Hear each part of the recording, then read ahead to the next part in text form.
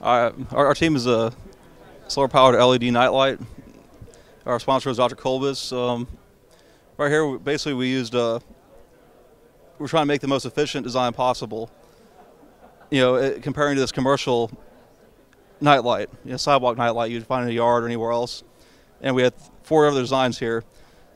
This first design here, the process, we just tried to make a real simplistic circuit.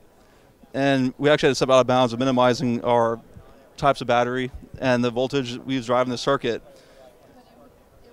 But it's pretty efficient for what it is. And the sensor set here turns this thing on and off. And the solar cell here charges it in the daytime. Second design here, the diode on the top there, you have to get bright light or infrared light on it to turn it off. It charges during the day, and the same thing with this one here. And let's see. Hey, what else did you want?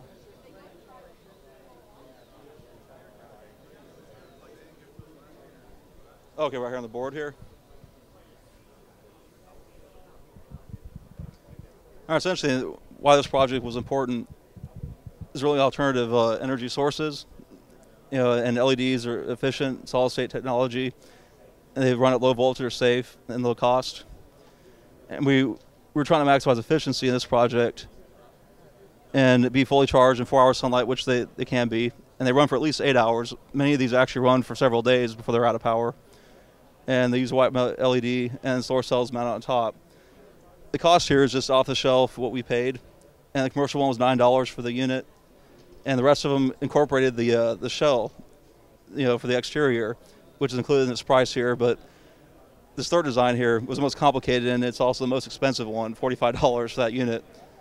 And here's a picture just showing the night and daytime operation. And this is a basic design process here. We have the energy coming from the solar cell, energy storage, power conversion, and then driving the LED. And right here is our 4 designs. A simple resistor circuit, a blocking oscillator circuit, internally switched buck boost, externally switched buck boost, and this is a boost converter in the commercial unit. And down here is our relative efficiencies in comparisons between all the units during daytime and nighttime operation.